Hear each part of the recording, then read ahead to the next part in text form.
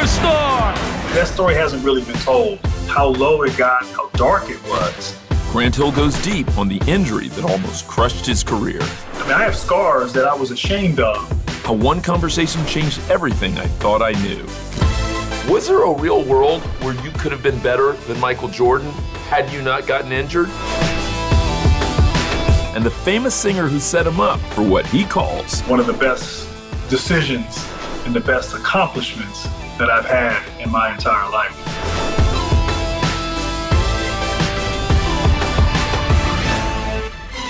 You can't live in this world today and not be curious.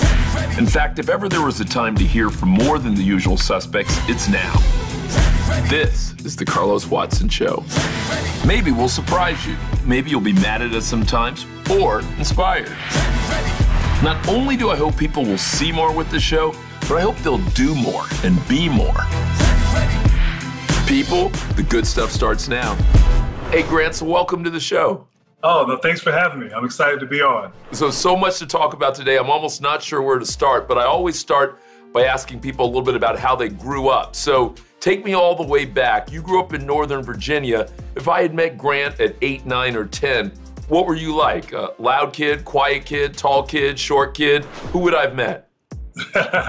Well, I was definitely tall, definitely very active and very much into sports. I think I was a quiet kid. You know, I was a shy kid. I looked older than what I was. So if I was 8, 9 years old, I probably looked like I was 11, 12 years old.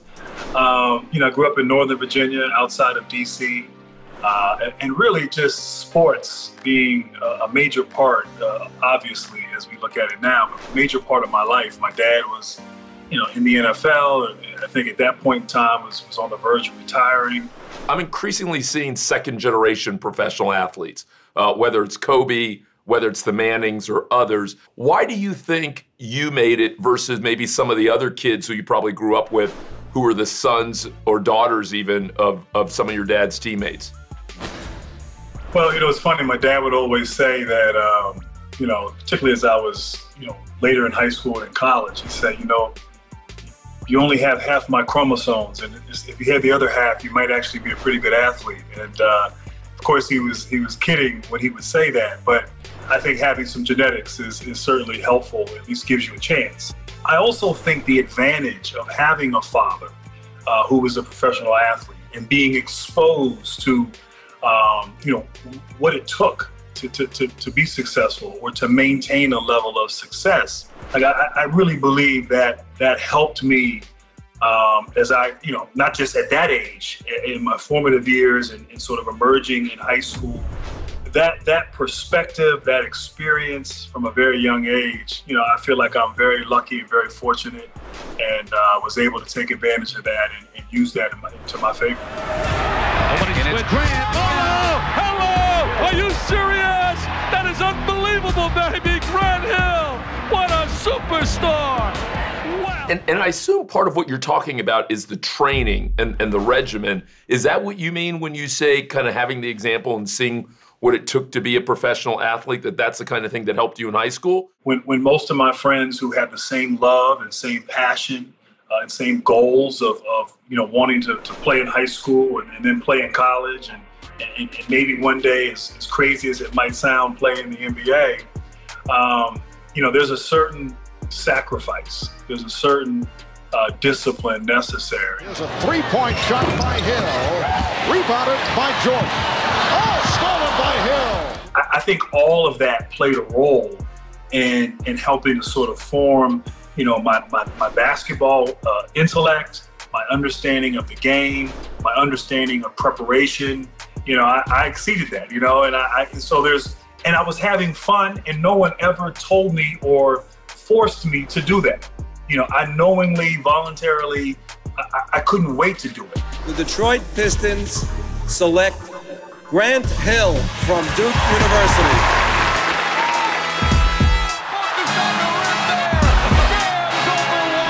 Ladies and gentlemen, Grant Hill.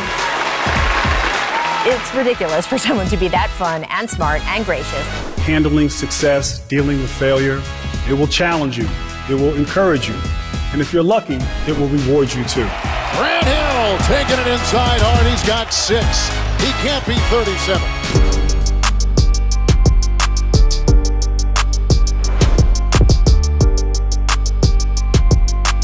Grant, I want to turn to your parents for a moment. I remember your dad as a running back, but more than that, I remember hearing that he went to Yale. And I remember how unusual that was, that not only was an NFL player coming from the Ivy Leagues, but in particular, a black NFL player and a black player who was an all-pro had come from the Ivy Leagues.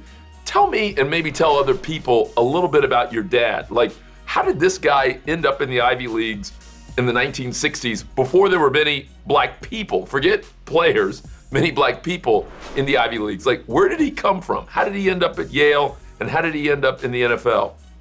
Yeah, no, it's an incredible story. It really starts with my grandparents. And, my grandfather, Henry Hill, and my grandmother, Elizabeth Hill, they were from South Carolina. My grandfather had a second grade education. And so my grandmother taught him how to read. My father was in middle school in Turner Station, Baltimore. And there was an opportunity for a scholarship to go to a Northeastern boarding school. And, he didn't want to go. I mean, he wanted to stay in Baltimore. But my grandfather knew that this was a feeder system to some of the great schools, the Ivy League schools. So he made him go. And it was an absolute culture shock. Obviously, he excelled as an athlete, football, baseball, basketball, track.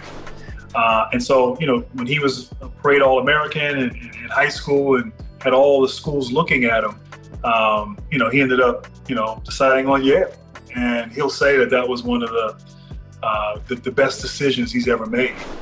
And if you don't mind, tell me a little bit about your mom. And I'm aware that I'm taking a lot of time talking about your family, but it's from a place of admiration, and it's a place of interest, and it's a place in believing that something special happened in that household and that it would be good for other people to get a peek into that. Yeah, well, I think anyone who knows all three of us will say that my mom is the real star in the family.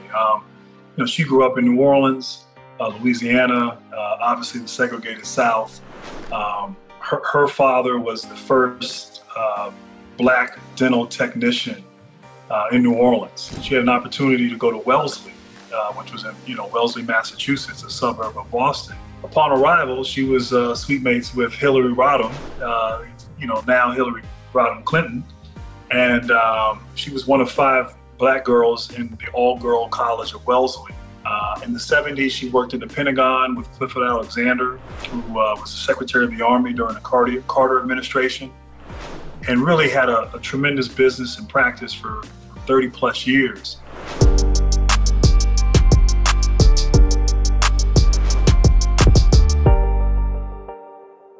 Tell me about this love affair with your wife, because, for any of us who are romantic, seeing a couple seemingly do as well as you guys have done is a thing of beauty.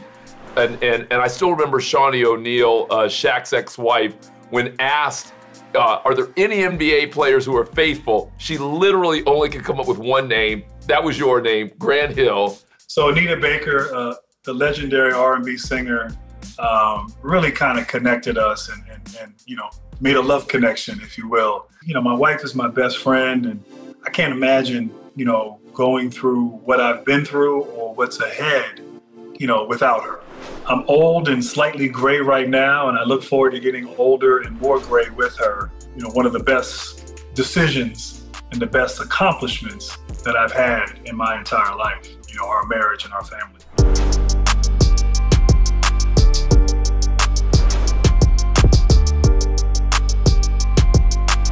Talk to me about you as a pro, because part of what I'm hearing you say now, and part of what I've heard you say earlier, is that you loved this thing so much and you happen to be very good at it. Was there a real world where you could have been better than Michael Jordan had you not gotten injured? Is that a real possibility? Well, of course, in my mind, yes, it was a possibility. Who knows? I think when I came into the NBA, I had success right away. And certainly there was a void because Michael had retired. And so a lot was sort of dumped on me. And of course, I got hurt after my 6th season.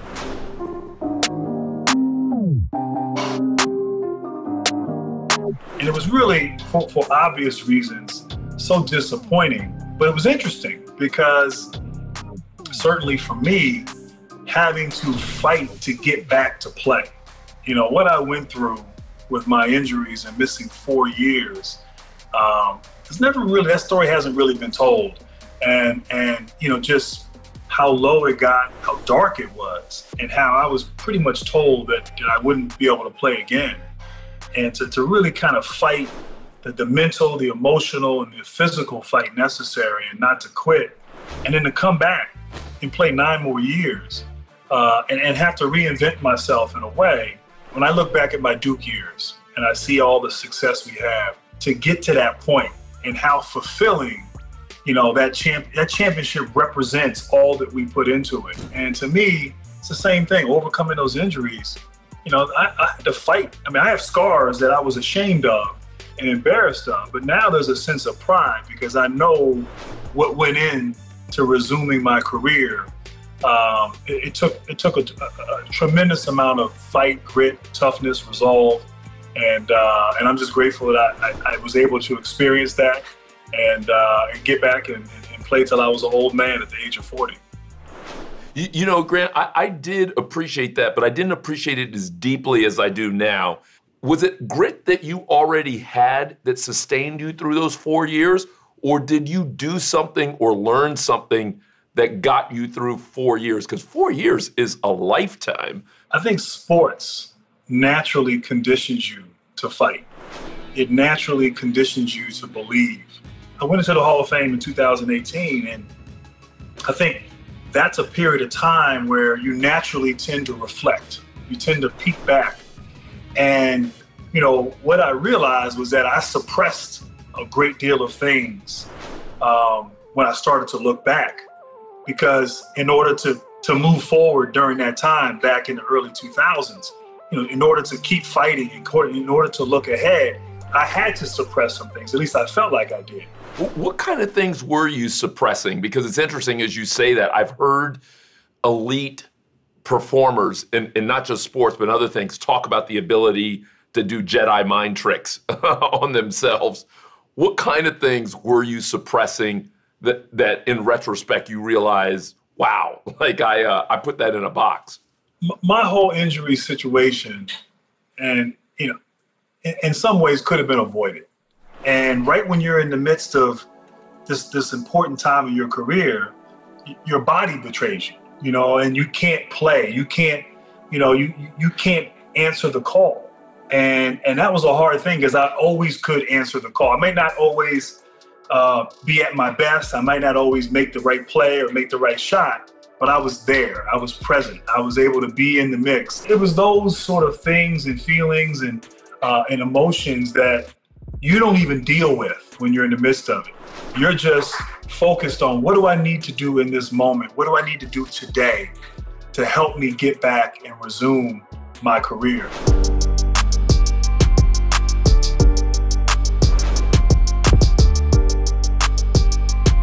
Talk to me a little bit about this moment that we're in with Black Lives Matter and the whole larger racial conversation.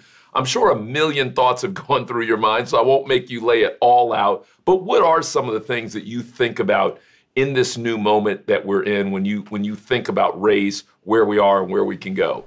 You know, due to these, you know, very unfortunate set of events, you know, we're now talking, you know, and we're having these conversations, and white people, my white brothers and white sisters are having these, you know, wanting to know more, wanting to have a greater level of understanding. And so we're having open, honest, non-judgmental discussions. And I think that's how you begin to make change.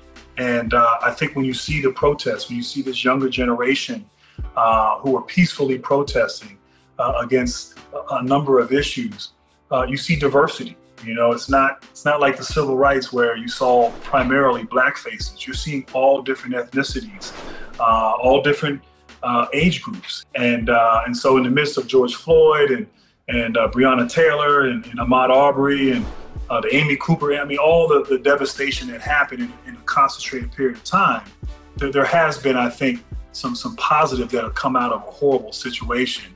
And so I'm encouraged and hopeful that, we'll continue to move things forward. If I go back and if I had said Grant Hill's a young athlete in the prime of his career in 2016 when Colin Kaepernick began to kneel, do you think you would have joined him in kneeling? Do you think you would not have? Well, it's interesting. I think back to my generation when we came about in the 90s. And, it was a different time. And I think now what you have is you have technology. And if you're an elite player who has an audience of millions, you can speak directly to them. So you can shine light on injustices. You can shine light on racism. And I'd like to think that as a young player with a huge platform, that I would have been doing the same thing. And so as someone part of that NBA family and community, I'm proud of our sport. I'm proud of LeBron James. I'm proud of, others who are just using their voice, their platform to shine a light, on atrocities that are occurring in our country. And so I think it's a beautiful thing. And I'd like to think that I would be doing the same.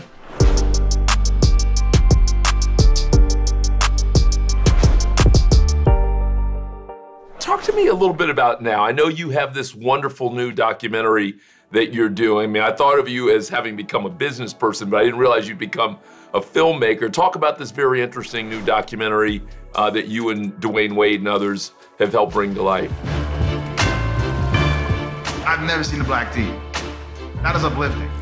That's awesome. It's a great story, most beautiful thing. It was basically a young man from Chicago, the west side of Chicago, all black, sort of gang-infested neighborhood, went to an all-black school. Basically, a coach came in and there was a rowing program that came in for a couple of years. Those sports are very sort of elite, very Northeast, private school, and to see and to hear about this in an inner city school was amazing. And how these men were able to take those team sports and those values and apply them now later in life. So I'm just grateful and honored that, that my wife and I have been able to be a part of this amazing project. And soon it'll be out for the entire world to see and experience. Be fearless! We can do it! I believe in you! We can do it faster! Our home is the training ground for her dreams policy. Insure carefully. Dream fearlessly.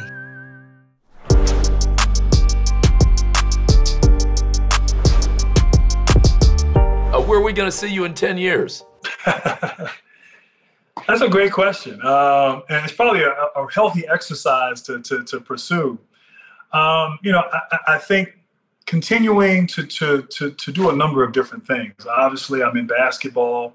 I'm a co-owner, vice chairman of the Atlanta Hawks.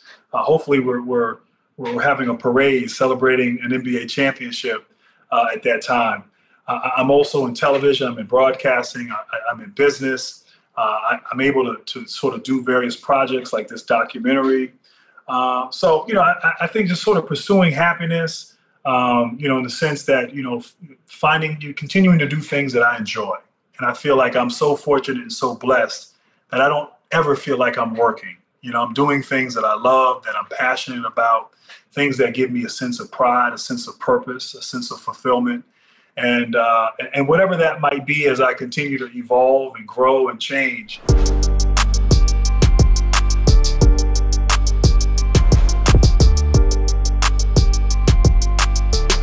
Grant, last couple questions. Now, America seems to like skinny, light-skinned basketball players who majored in political science or history. We now have a little track record of voting for them. You gonna put your name on the ballot? Growing up in D.C., certainly a fan of politics and more importantly, the political process. I guess what I've learned is that there are ways to participate in the political process without being a politician. That was a very politically adept politician's answer. So you're running. I like that. I got Grant on the ballot in 2032.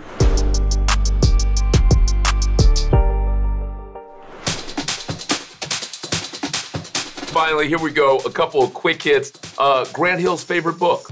Wow, my favorite book, the autobiography of Malcolm X. Grant Hill's favorite TV show or movie? My current favorite TV show. How about that? Billions. A favorite country you've ever visited? We haven't done a lot of traveling overseas and abroad, but certainly Italy is one of our favorite destinations. You've probably been able to sample from business, from politics, from music, from all sorts of things. But who have you not met yet who you would absolutely love to meet? Who would excite you to meet? I do know one person I never met who's obviously no longer with us, and kicking myself for not making it happen was Nelson Mandela.